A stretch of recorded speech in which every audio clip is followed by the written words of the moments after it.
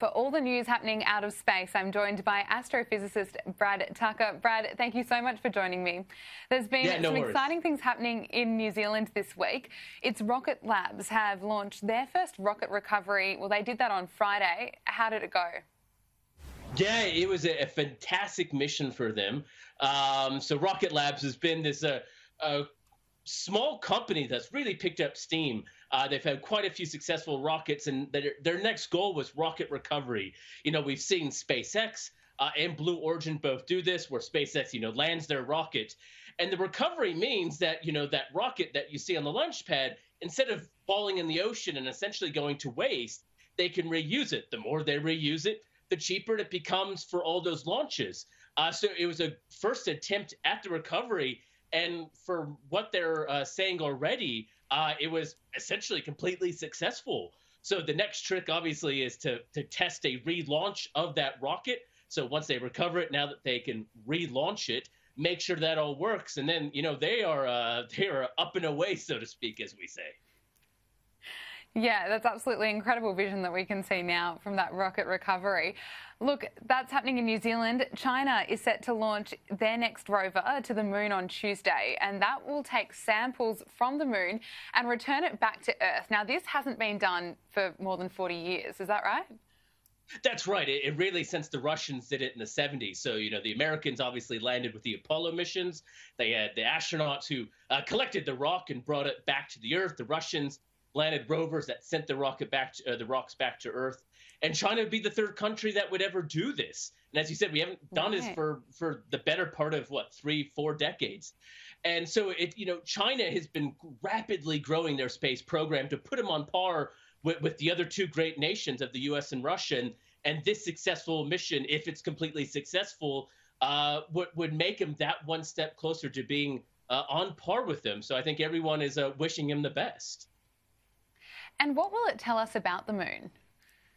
One of the great things that we've seen in recent times is that the moon has lots of ice, lots of water on it. And this is key to landing and using the moon as a base, essentially. It's what everyone wants to do.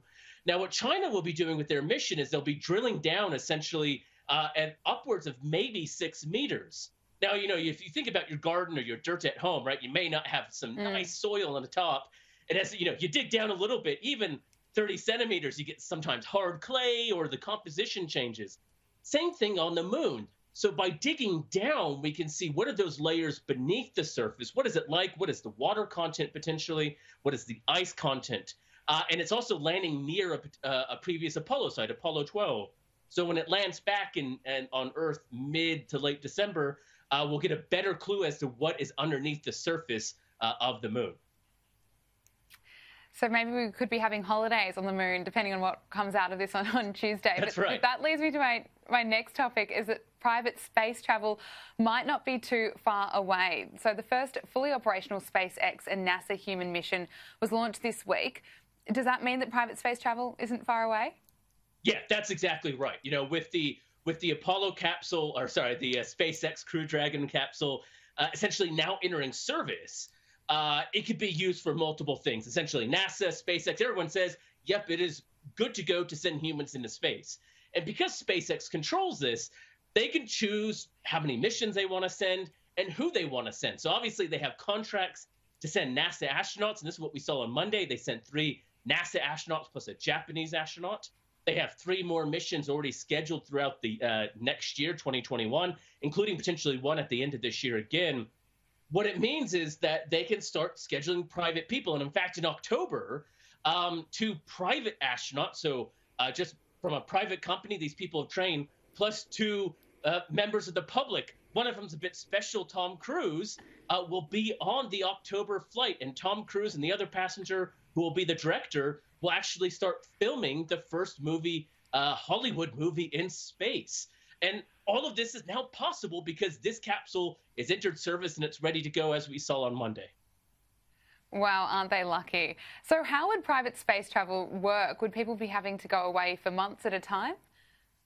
Yeah, so at this stage, it's not going to be very long duration missions. So the astronauts that launched the space station on Monday will be up there for 6 weeks. What SpaceX is looking at in the near future is 6 to 10 day missions in space. So kind of like a a week or 2 weeks holiday, so just enough where you could take 2 weeks leave of work and still fit it in. Um, Longer duration missions are probably a bit further off, but even other companies like Virgin Galactic and Blue Origin are all looking at those shorter time frames. That means also they can obviously send more people up as opposed to just sending a few people up for a longer duration. It's all very exciting and it's so unbelievable that it's not too far away. Look, a huge radio telescope in Puerto Rico has searched for signs of life in recent times and was a set in the James Bond movie has suffered damage and will be shut down. Can you tell us what's happened there? Yeah, it's a sad day. So the Arecibo telescope in Puerto Rico has been a workhorse in radio astronomy for decades. You know, it's probably only second in terms of stature to our own parks, the Dish in New South Wales. And it's had a bad run. There was the earthquake in 2017, the hurricane in 2019, and over time it's degraded. You can see there's holes in the bottom of the dish. Some main support structures underneath have just broken. And what it means now, it is too costly to repair.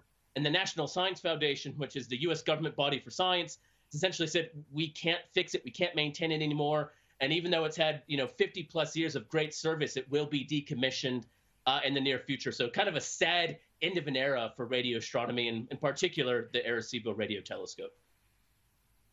Brad Tucker, we're just out of time. Thank you so much for joining me this afternoon. Take care.